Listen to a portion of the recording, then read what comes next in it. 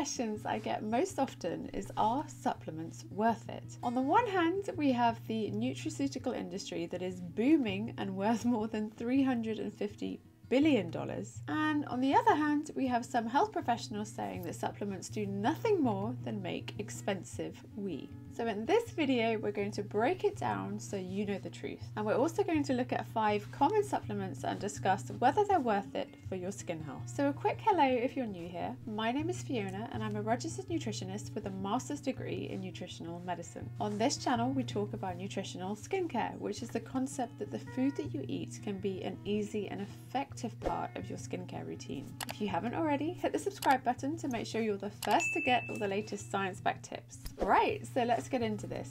Do supplements work? The short answer is yes, supplements work. If they didn't, we wouldn't have national health bodies recommending that pregnant women take folic acid, or that vegans take vitamin B12, or that we all take vitamin D. There's a lot of gold standard research to show that the right supplement in the right person can do a lot of good. So why do some people say that they don't work? What I just said was that the right supplement in the right person can do a lot of good. And that's the thing about supplements. They are not a one-size-fits-all approach. So let's look at some of the factors that might fuel some of the supplement naysayers. Number 1, you need to match the right supplement to the right person. So even though a supplement like collagen is super popular right now, it doesn't mean that it's the best supplement for you. Getting the wrong supplement is kind of like buying a hearing aid when really what you needed was glasses. Of course you're going to feel like it doesn't work.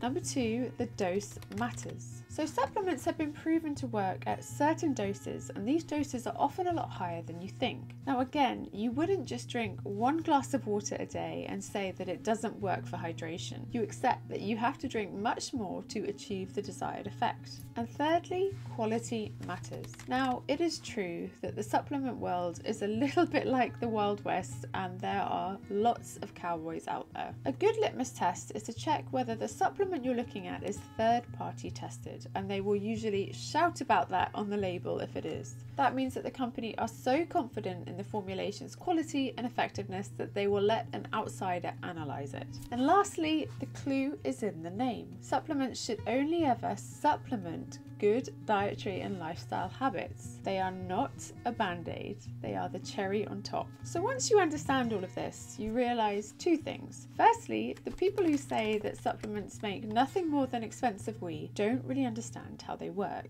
And secondly, you need to assess which supplements will work for you, and that is easier than it sounds. So with that in mind, let's look at some of the most popular supplements out there and assess whether they're really worth it for your skin health, which is what this channel is all about. Before we do, I have to remind you that this is general advice and it's not personalised to you. And if you're pregnant, if you're breastfeeding, or if you're on any medication at all, you must check in with your doctor before starting any new supplements. Right, so let's start with one of the most common, which is collagen. You've definitely heard of this because it is everywhere, but in case you haven't, collagen is the most abundant protein in your body, and in fact you are made of about 1/3 collagen, and it helps to keep your skin looking lovely and plump and youthful. Now there is evidence to suggest that supplementing with collagen can help to boost skin's hydration and have an anti-aging effect. So let's look at our 3 areas: the person, the dose and the quality. The person. So collagen supplements are going to work best in women aged 35 plus, and specifically women who are perimenopausal or menopausal or postmenopausal. And that is because during the menopause, your body's own production of collagen plummets. So supplementing with it at that time is going to have the most dramatic effect. That means that if you're not a woman aged 35 plus, collagen supplements are not going to have such a noticeable effect on your skin. And dose. So the research-backed dose for collagen is 2.5 to 5 grams a day, which is unusual in that it's actually probably less than you think. 2.5 to 5 grams a day equates to about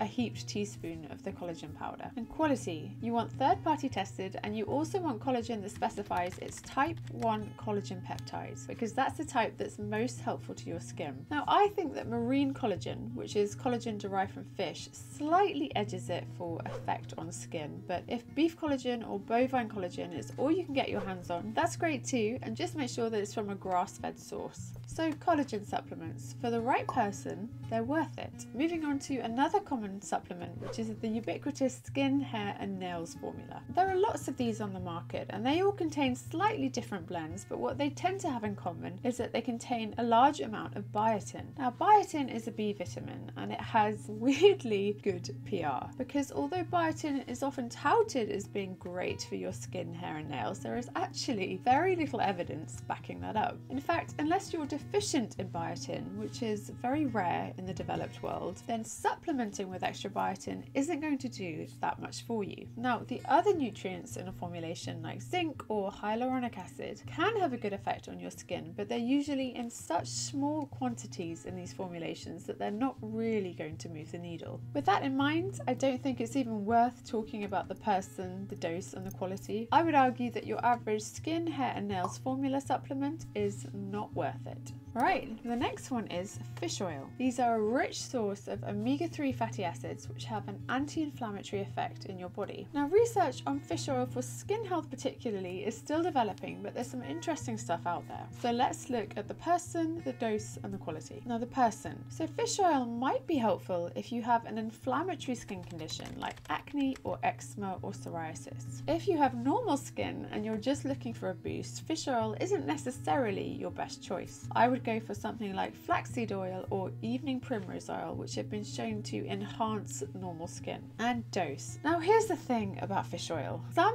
of the doses used in clinical trials are crazy high. We're talking like 10 grams a day, which would be about 10 capsules every day for you to take. That's probably too much for the average person. At the very least, for a therapeutic effect, you want to be taking about 3 grams a day, which typically equates to 3 capsules. And quality. So you really want to care about the quality when it comes to fish oil. You want it to come from wild-caught, sustainable sources of fish, and you really want it to be third-party tested, because cheap fish oil can contain pollutants and other contaminants. So fish oil, if you have an inflammatory skin condition, I would argue that it's worth it. Moving on to vitamin C. Now, you probably have an awareness that vitamin C is good for your immune system, but you might not know that vitamin C is critical for your body's own production of collagen. Now, there is a study that shows that supplementing with vitamin C can boost your body's production of collagen, but that study was looking at tendons and ligaments, so it's less clear what effect vitamin C supplements would have on your skin's appearance. And the thing is, vitamin C is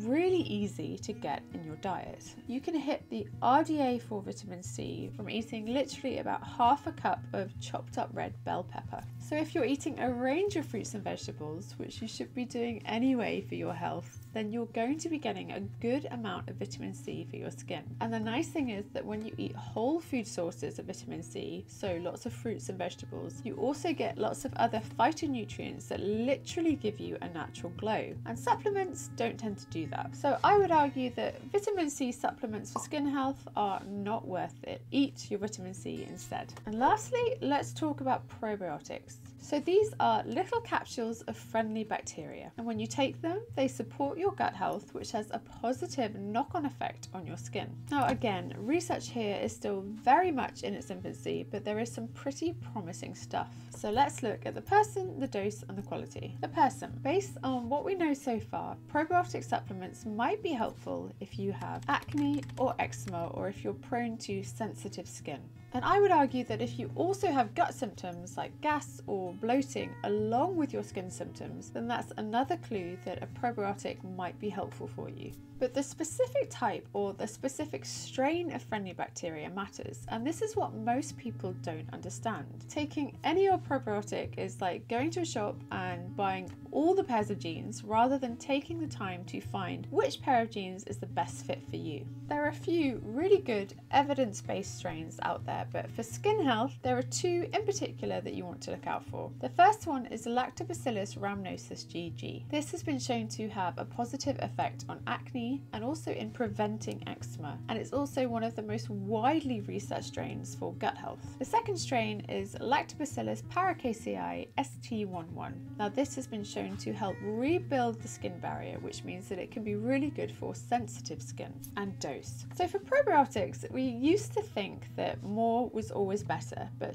thinking on that is now shifting. So somewhere between 10 and 30 billion colony forming units daily is enough to have an effect. And that can be anywhere between 1 and 6 capsules depending on the brand that you choose. And quality. So believe it or not, whether you have to keep probiotics in the fridge or not is not necessarily a sign of quality. What is a company that lists its probiotic bacteria to strain level on the label. So flip over the pot and have a look, especially to see if you can find one of the 2 strains that I mentioned. And of course, make sure you get one that is third-party tested too. So to sum up, supplements definitely do work and they are worth it, but you just need to find the best supplement for you. Now, I'd love to hear about your experience with supplements. Do you take any of the ones I mentioned, or are there other supplements that you swear by for your skin? Let me know in the comments below. I hope you found that helpful, and if you did, you might like another video I've done on 5 anti-aging supplements that really work, which I will link here for you. I hope to see you there. Otherwise, I'll see you next time for another video on nutritional skincare.